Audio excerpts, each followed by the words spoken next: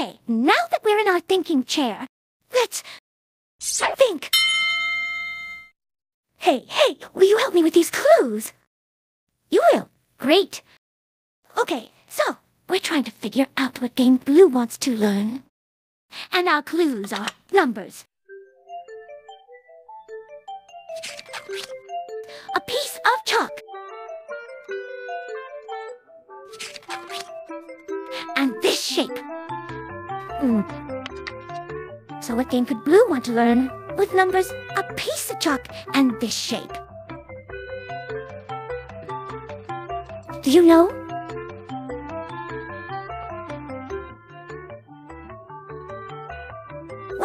Well, what if Blue could use the piece of chalk to make the shape?